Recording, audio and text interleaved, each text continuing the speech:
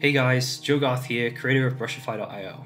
In this video, I'm going to be talking about my new tutorial series, Brushify Bootcamp.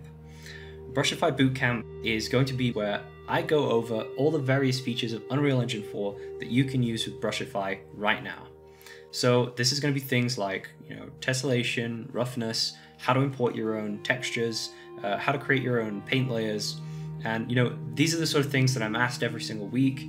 I get emails about them, and then I would love to be able to sort of link to a very concise video tutorial where everything's explained. And this is really the goal of these videos is going to be trying to do things in a very rapid way, but also clarifying some of the things about the features, technical things, artistic things, and clarifying that stuff, dispelling any myths around them. So that'll be things like optimization, or whether or not you even really need that feature. With tessellation, sometimes it's it's a good example that maybe you don't even need tessellation. Maybe there are ways you can kind of avoid using tessellation and save on the performance there. And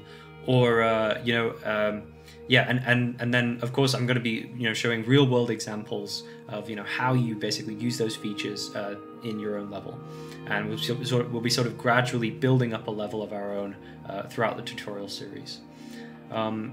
So yeah, if that's something that interests you guys, be sure to like this video, subscribe to the channel, and I'll be posting up the playlist very, very soon with the first few episodes.